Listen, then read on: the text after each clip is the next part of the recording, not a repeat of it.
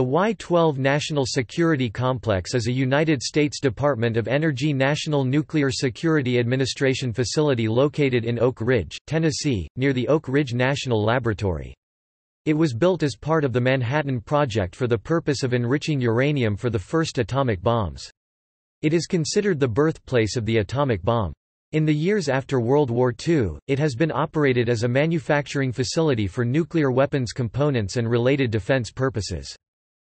Y-12 is managed and operated under contract by Consolidated Nuclear Security, LLC (CNS), which is composed of member companies Bechtel National, Inc., Leidos, Inc., Orbital ATK, Inc., and SOC LLC, with Booz Allen Hamilton, Inc. as a teaming subcontractor. CNS also operates Pantex plant in Texas. History. Y-12 is the World War II code name for the electromagnetic isotope separation plant producing enriched uranium at the Clinton Engineer Works in Oak Ridge, Tennessee, as part of the Manhattan Project. Construction began in February 1943 under the management of Stone and Webster. Because of a wartime shortage of copper, the massive electromagnetic coils were made with 14,700 tons of coinage silver from U.S. government vaults at West Point. Colonel Kenneth D. Nichols met with the Under-Secretary of the Treasury, Daniel W. Bell, and requested between 5,000 and 10,000 tons of silver. Bell's stunned reply was, "Colonel, in the Treasury we do not speak of tons of silver, our unit is the troy ounce." Thus the Manhattan Engineer District requested and was loaned 395 million troy ounces of silver, 13,540 short tons, 12,300 tons from the West Point Depository for the duration of the Manhattan Project. Special guards and accountants were assigned to the silver, and their responsible caretaking meant that at the end of the war, less than 0.036% out of more than $300 million worth of silver was lost to the process, with the remainder returned to the Treasury. The Y-12 facility began operating in November 1943, separating uranium-235 from natural uranium, which is 99.3% uranium-238, by using calutrons to perform electromagnetic isotope separation. Y-12 separated the uranium-235 for Little Boy, the nuclear weapon that was dropped on Hiroshima, Japan on August 6, 1945. K-25, another facility in Oak Ridge, produced enriched uranium using gaseous diffusion. However, K-25 did not begin operating until March 1945 and fed slightly enriched uranium to Y-12's beta calutrons as the push to obtain enough uranium-235 for Little Boy came in the early summer of 1945. The S-50 thermal diffusion plant at the K-25 site also provided feed material for Y-12's beta calutrons. Tennessee Eastman was hired by the Army Corps of Engineers to manage Y-12 during the Manhattan Project. The company transferred scientists from Kingsport, Tennessee to Y-12 and operated the plant from 1943 to May 1947. The Y-12 electromagnetic plant units were initially operated by scientists from Berkeley to remove bugs and achieve a reasonable operating rate. They were then turned over to trained Tennessee Eastman operators who had only a high school education. Nichols compared unit production data, and pointed out to physicist Ernest Lawrence that the young hillbilly girl operators were outproducing his PhDs. They agreed to a production race and Lawrence lost, a morale boost for the Tennessee Eastman workers and supervisors. The girls were trained like soldiers not to reason why, while the scientists could not refrain from time-consuming investigation of the cause of even minor fluctuations of the dials. The Union Carbide Corporation succeeded Tennessee Eastman as the operating contractor in 1947, remaining until 1984, when Union Carbide relinquished the contract for operating DU's Oak Ridge facilities, and the Martin Marietta Corporation, later Lockheed Martin, won the contract to take over the operation. BWXT Y-12, name later changed to B&W Y-12, succeeded Lockheed Martin as the Y-12 operator in November 2000. A chemical explosion injured several workers at the Y-12 facility on December 8, 1999, when NAC was cleaned up after an accidental spill, inappropriately treated with mineral oil, and inadvertently ignited when the surface coating of potassium superoxide was scratched by a metal tool.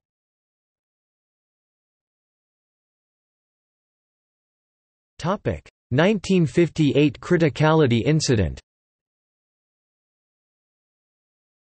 At 11 p.m. on 16 June 1958 a criticality accident occurred in the C-1 wing of Building 9212 at the facility, then operating under the management of Union Carbide.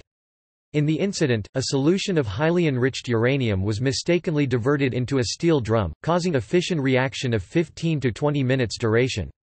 8 workers were hospitalized for moderate to severe radiation sickness or exposure, but all eventually returned to work. In June 1960 the 8 workers, Bill Wilburn, O. C. Collins, Travis Rogers, R. D. Jones, Howard Wagner, T. W. Stinnett, Paul McCurry, and Bill Clark filed suit against the Atomic Energy Commission. The suit was settled out of court. Wilburn, who had received the highest radiation dose, was awarded $18,000. Clark received $9,000. Under the Energy Employees Occupational Illness Compensation Program, the 8 later received additional compensation from the government. Clark collected multiple payments totaling about $250,000. Most, if not all, of the 8 victims were diagnosed with cancer at some point during their lives. As of June 2014, Clark was the only surviving member of the 8.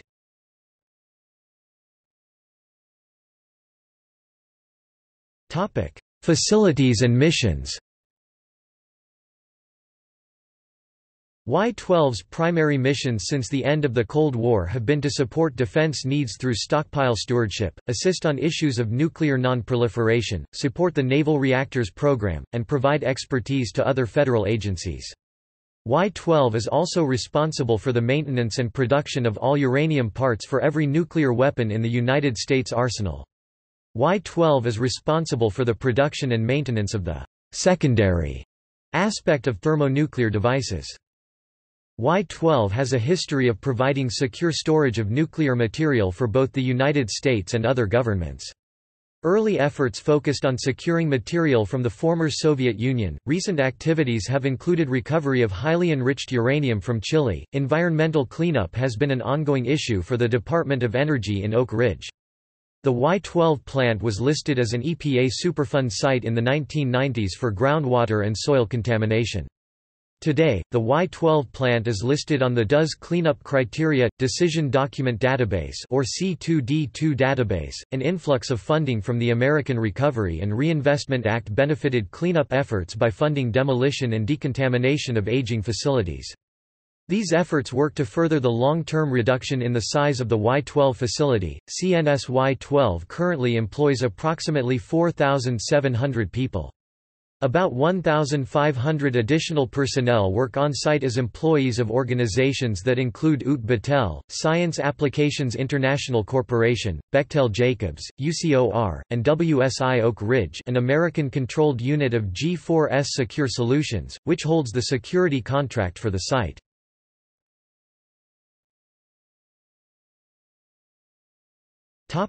Anti-nuclear protests. Since 1988, Oak Ridge Environmental Peace Alliance has organized nonviolent direct action protests at the Y-12 complex, in an effort to close down the weapons plant. Sister Mary Dennis Lench, a Catholic nun, has been arrested many times for protesting at the Oak Ridge facility. She has said, "I believe the continuing weapons production at the Y-12 National Security Complex in Oak Ridge, Tennessee, is in direct violation of the treaty obligations of the United States and consequently, is a violation of Article 6 of the U.S. Constitution." In 2011, the Rev. William J. Bixel, an 84-year-old priest, received a prison sentence of 3 months for trespassing on federal property at the Y-12 complex. In 2012, there have been protests about the proposed new uranium processing facility, which is expected to cost $7.5 billion. In July 2012, Megan Rice, an 82-year-old nun, and 2 fellow Plowshares activists entered the Y-12 complex and spray-painted anti-war slogans on the exterior of the highly enriched uranium materials facility, a structure for storage of weapons-grade uranium. The anti-nuclear activists, who got past fences and security sensors before dawn on July 28, spent several hours in the complex, conducted a Christian peace ritual before they were stopped by a lone guard. The security breach prompted private experts to criticize the Department of Energy's safeguarding of nuclear materials. The agency is to reappraise security measures across its nuclear weapons program. The DOE-OIG found that all of the defenses for the plant were insufficient and that the security response had troubling displays of ineptitude. On May 9, 2013, the three were convicted of sabotage. In her testimony, Rice said, "I regret I didn't do this 70 years ago."